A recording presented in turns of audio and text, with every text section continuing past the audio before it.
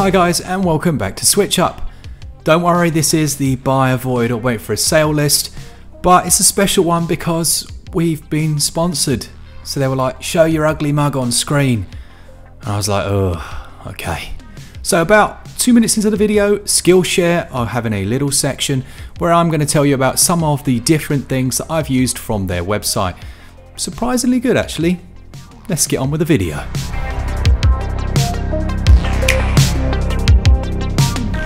First game is called Whipseey and the Lost Atlas, and I'm sure you can all guess which game this took inspiration from. It's essentially Kirby, and it does it actually really well. You have a little whip shot that you can hook onto things, and you can also whip your enemies into submission. I really enjoyed this one actually. It has a double jump that you'd expect. There's nothing overly unique about it, but the overall story, colour palette, and controls are decent. It is brutally difficult though, so don't expect an easy ride, and the overworld map is pleasant enough. An enjoyable little adventure that only retails I think for around about £5 or $6. At that price for me this would be a buy.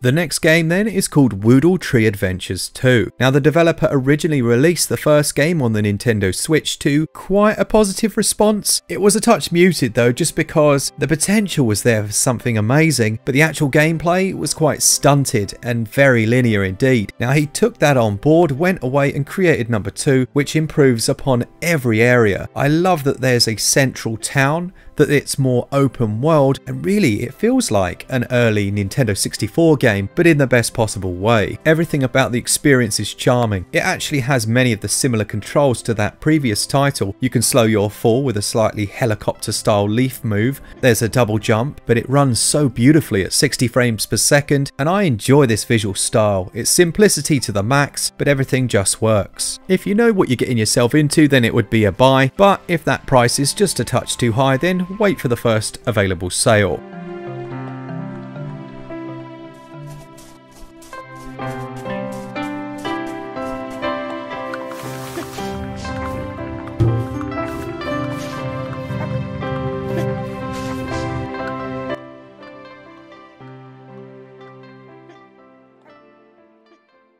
Now, for those that don't know, Skillshare is an online learning platform. So basically, if you're trying to learn something, anything, you go onto Skillshare, type it in at the top, and it's going to give you a series of courses made by quite ordinary people. Now, they're broken down into sections that are quite clear.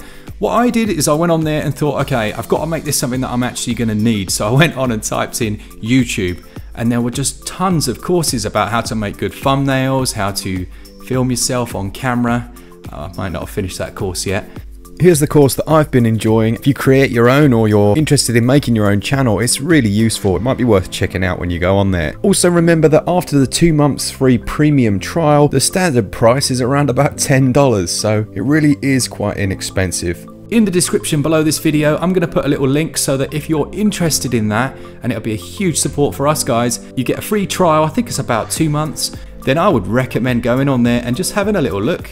Use the free trial and you really get out of it what you put into it. I think I spent about 2 or 3 hours on there. I learned how to do better thumbnails and I learned quite a little bit about creating new fonts for my videos. Thank you so much to Skillshare for sponsoring this video. If you want to go and check out that content, all the links will be down in the description. The third game on our list is called Rogue Singularity. Now we looked at this one in our upcoming list, I think it was either last week or the week before, and it had an interesting idea of procedurally generated platforming in a 3D world, and while Glenn wasn't overly impressed by that, I thought it might be quite good. It's okay at best, I would say. The procedural generation becomes quite obvious as the care and attention needed to create platforming that's actually fun isn't there. Now that being said, every now and then you get a level that's created that just works brilliantly, but at other times it was a bit of a slog. You can upgrade and equip these to your character, gaining you a slight advantage, and you do this by collecting the coins littered throughout the worlds. The visuals aren't on point if you ask me. It's running at around about 30 frames per second, but I really have to agree with Glenn here. The lack of the human touch in the levels makes them just feel less enjoyable. And overall, I found the game to be a touch forgettable. It's not terrible, look, I'm not going to say avoid it, but know exactly what you're getting yourself in for and potentially wait for quite a deep sale. The next game needs no real introduction, I'm still going to do it though, and it's Superhot, which was originally a VR experience. Now on VR, it was an amazing game where you could dodge, duck, dive, dip, duck and dodge all the bullets, but every time you moved they would then move themselves, and it was very satisfying to do that. Now on the Nintendoswitch you have gyro aiming, so they've tried to keep some elements from the VR experience, but for me it doesn't work nearly as well. Each area acts as a puzzle of sorts, and these become more tricky as the introduction of being able to melee your enemies into submission, grab the guns out of the air and then try and take them down begin to ramp up. As I said, the whole experience just isn't as good on the Nintendoswitch. I would wait for a sale.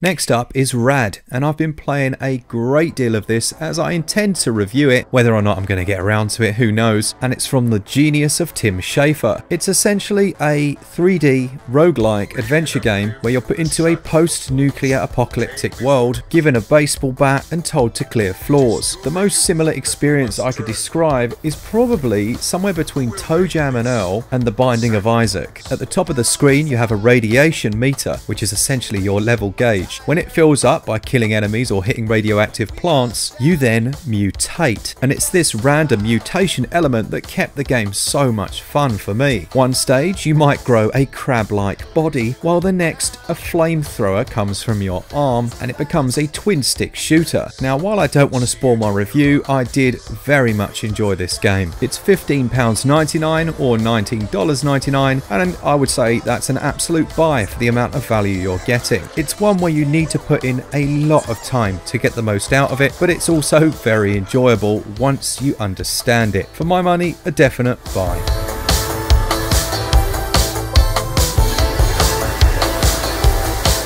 You must be remade.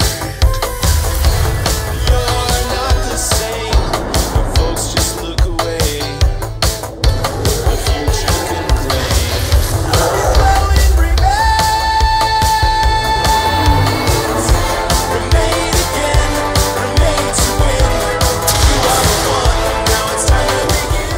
Okay, which takes us on to the Milkmaid of the Milky Way. This was created by a single developer and looks to be a classic style point and click adventure set in a Nordic wasteland where you run, well, a farm for dairy cows. There's a space element to the game, but I don't want to ruin it. The music is absolutely sublime, and the audio that goes with every action you do is also excellent. I was so impressed with this little title. Another game retailing at around about £5 or $6 is an absolute steal. Pick this one up.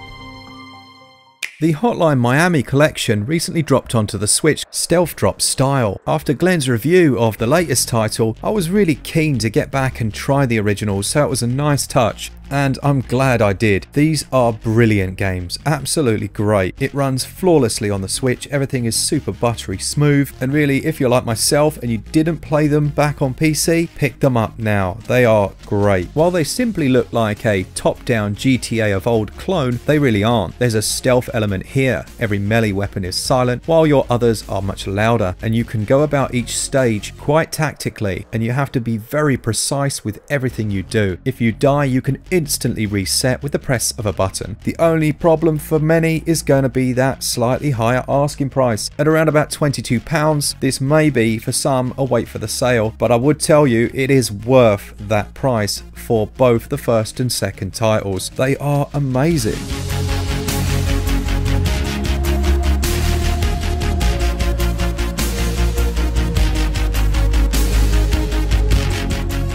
Okay, the next title is another that isn't even out yet, I don't think, but I've been playing a great deal for review, and it's called Decay of Logos. Now this looked really interesting. It's a Souls-like, self-proclaimed, where you control an elf-like creature who has an elk companion. Combat's very familiar with a lock-on, and you'll spend a great deal of time strafing around these tree-like enemies to strike them from behind and avoid those killing blows that they deliver. There's an interesting sleeping mechanic here as well, that is slightly like the bonfires, but you can be attacked while you're camping in the night sometimes. A little bit like the old Baldur's Gate games where you'd camp in the wilderness and sometimes you'd be waylaid by enemies. The real issue with this game at the moment is the performance, and as the developers have rightly stated, this is an older build that I've been playing, so hopefully on day one we see a much improved build. I'll be letting you know either way. As it is in this condition, I couldn't recommend it. While the core experience is a good game, it currently just isn't performing up to scratch. So I'm not going to say avoid because I enjoy the game, but that performance is something to be checked before you pick this one up.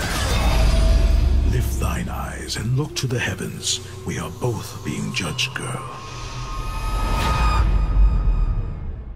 There was a game about 10 years ago called No One Lives Forever. It was like a first-person spy shooter where you control a female protagonist, and that really reminds me of the next title. It's called Agent A Puzzle in Disguise, and I was fully expecting to pretty much just write this one off as a cheap mobile port. But I liked it. I really enjoyed it actually. It has brilliant touch screen integration, so if you're someone that plays these types of games touch screen, you're going to like that a lot. The Joy-Cons work well enough. Again, I don't know why these types of experiences don't include motion controls, because using that right Joy-Con as a mouse would essentially negate any of the other problems you might have. But what I like about this is how it integrates the overarching story of hunting down this double agent with the puzzling. The puzzles are simple but quite enjoyable, and they make you feel much smarter than you actually are. I know myself. You'll be sliding secret levers, pushing buttons and collecting various items to use in different areas of the world, but if this type of game is something you enjoy, then I'd say maybe pick this one up in a sale. It's currently around about £12 or $13 or $14. It's a good little game this. Enjoyed it. The final game is Raiden V, the Director's Cut. As someone who hasn't played a huge number of shmups over the years, other than perhaps the old classics, R-Type and so on, I was so impressed by this game.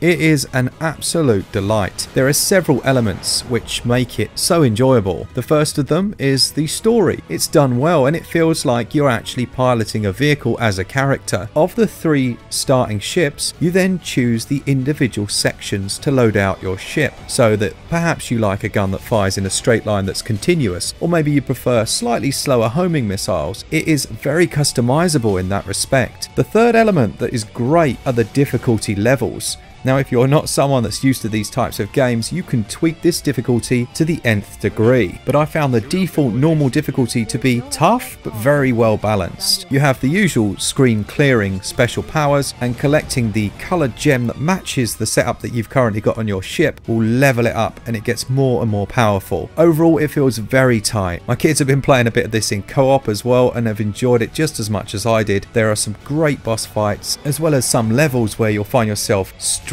running ground units. Almost feels a little bit like a TIE fighter in Star Wars going down those trenches. I really enjoyed this. This is a brilliant game. Not really sure how it's been received on other systems, but I absolutely loved it. I would say at the price it currently is, at around £26 or $30, it's gonna be a touch too high for most people. But if you're in the market for possibly one of, if not the best shmup currently on Switch, then this is going to be a good choice for you. For everyone else though, it is worth buying. Maybe wait for a sale. Well, there we have it. Thank you so much to Skillshare for sponsoring this video. Do check out the links down below. That'll be a massive support for us, because they'll go, hey, this video got some engagement. So 64 games I think I've managed to source now, and a huge big thank you to Cubic Games. Those guys are legendary and they've really sorted us out on this one. I think that's it. For all things Switch all the time, keep it Switch up. Cheers guys. See ya!